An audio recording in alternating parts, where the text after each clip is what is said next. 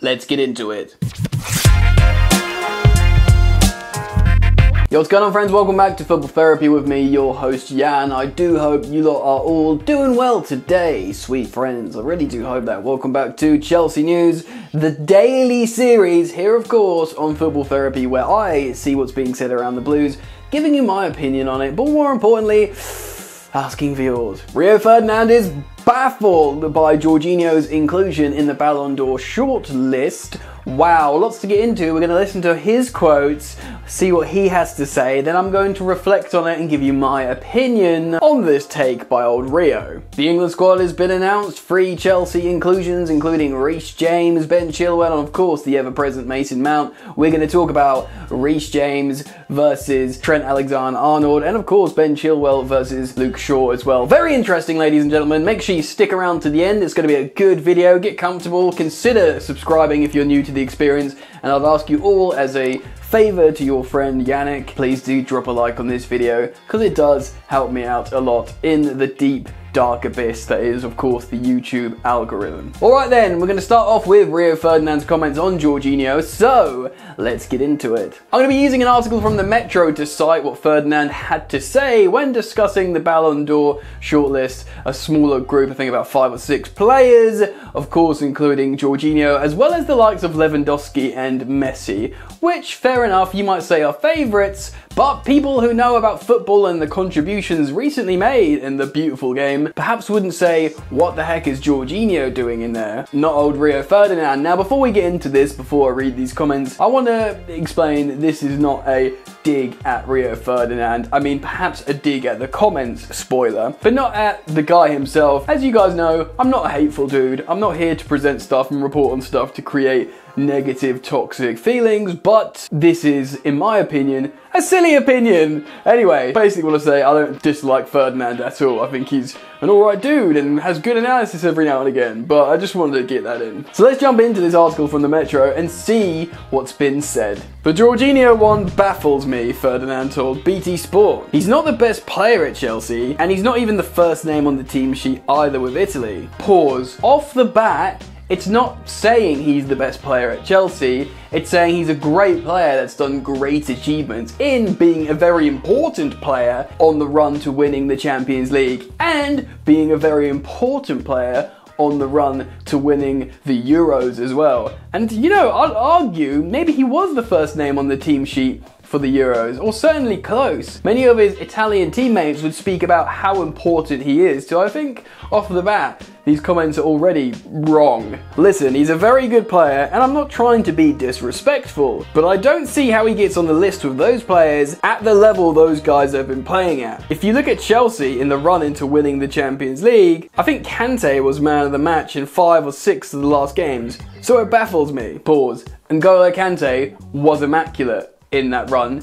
Correct. Well said, Rio Ferdinand. And that's not to say Jorginho was awful. Jorginho was also very important. But remember, his inclusion in said list is that married with the Euros. So sort of Kante in many ways is moot point. He's won 2 of the big trophies. I get that. I understand it. But when you're putting him up against those other players, it doesn't really make sense to me. Ferdinand believes Bayern Munich striker Robert Lewandowski should win the award. Quote, I think this year Lewandowski, yeah, 56 goal involvements in 38 games is ridiculous. It is Cristiano Ronaldo and Messi numbers. True, and to be honest, I'm actually inclined to agree with Rio Ferdinand here. Lewandowski is at the peak of his career, by far. He's ascended into a new level and he's been incredible. And should Lewandowski win the Ballon d'Or, I as a Chelsea fan would be okay with that. I don't think any Chelsea players have the right to win it. I think they definitely should be in the running, and to suggest otherwise is nothing short of disrespectful. For him to sort of talk about Kante being the best in the Champions League run is disregarding the Euros, but then he talks about him winning said trophies separately in a different point. Really, they have to come together,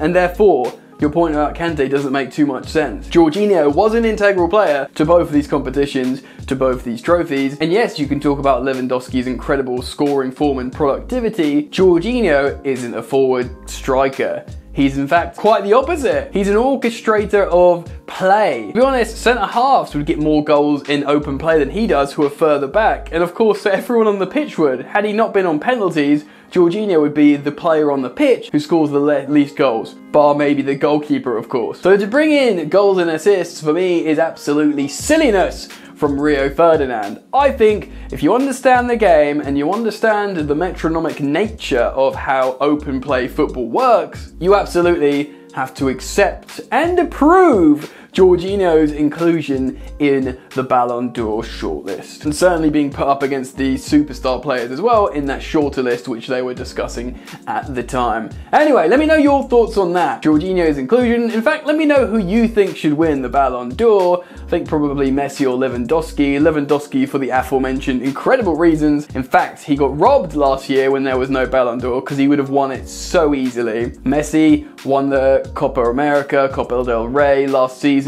in what was an absolutely awful Barcelona side, and of course still produced insane numbers. That's why for me personally he has to be at the top with Lewandowski. But let me know what you think. Comment down below if you think it should be a Chelsea player, maybe a Jorginho, maybe a Kante. Obviously I'd be elated if any Chelsea player won it. Comment down below and we're going to move on and talk about some other players. Cool, so in this section of the video we're going to reflect on how Mason Mount, Ben Chilwell and Reece James have all been called up to the England squad. No surprises with Mason Mount. He's a go-to guy for any manager in terms of being an intelligent, systemic player. The fact that he got a hat-trick and an assist in the Premier League doesn't do him any damage. He was always going to be in there. Now, Reece James hasn't always been turned to by Gareth Southgate. Certainly neither has Ben Chilwell as well. They've both been called up for this international break though. But so have Luke Shaw and Trent Alexander-Arnold. Stiff competition for both roles. Certainly Trent Alexander-Arnold sometimes can look out of this world. His delivery, his range of pass, his weight of passes are absolutely incredible. But he's not that much of a well-rounded right back. And I say that half as a biased Chelsea fan, of course, but also looking at him analytically. An incredibly talented young man on the ball. Hell, we tried to play him in midfield. Didn't really work though. Does work with Reece James when you play him in midfield. Just saying. What I'm alluding to here, he's incredibly talented, but sometimes can prove a weakness in that Liverpool side in terms of getting behind him. Off the bat, if someone asked you who's better at defending as a fullback, Reece James or Trent Alexander-Arnold, of course, every single person will naturally say Reece James. Reece James is good at getting back, recovering, defending, better at defending one-on-one. He's got immense strength, Reece James. Players bounce off him all the time. He's very strong and aggressive, but also it should not be forgotten that Reece James has also immaculate delivery and immaculate crosses. Maybe at the moment Trent's flexing more and looking better and performing better in that sense, but you can't forget this is what Reece James has done his whole career. So if you're looking for a robust fullback that can just drop into an international team and not let the team down defensively and play better systemically as a plug-and-play player, as opposed to Trent Alexander-Arnold, who of course is an immaculate player in terms of talent, but works so well in that Liverpool setup, and in many ways is an unconventional fullback, not so plug-and-play, is he? So for me, Reece James wins, but who knows? Trent, a recency bias, a superb recent performance from Trent Alexander-Arnold. Gareth Southgate might drop him in, but is he susceptible to recency bias? I don't know, we'll see soon. Anyway, let's move over to the other flank and talk about Ben Chilwell versus Luke Shaw. Now, of course, last season Luke Shaw was pretty darn amazing, certainly evolved like more under Ole Gunnar Solskjaer, probably one of the only players that's actually developed underneath him. But that's probably largely down to him just not being Jose Mourinho, who was constantly putting him down. So without him, he was allowed to flourish and develop. It was frustrating for Chelsea fans not to see Ben Chilwell feature in the Euros over the summer, especially when he dropped an absolute masterclass in the Champions League final against Premier League winners Manchester City. You'd be thinking, damn, but the truth is Luke Shaw was consistently good for Manchester United, who finished second in the league, and not only that, he sort of vindicated Southgate's decision to keep him over the Euros by playing really well. Does that mean Southgate managed it well? Absolutely not. He should have given Ben Chilwell a chance to play in maybe that game against Ukraine or bring him off the bench, and there was times he should have played him, and that obviously affected Ben Chilwell, but still Shaw was immense. Now, fast forward to this season, has Luke Shaw been as good as last season? Absolutely not. Has Ben Chilwell been good? since he's come back into the team after Marcos Alonso,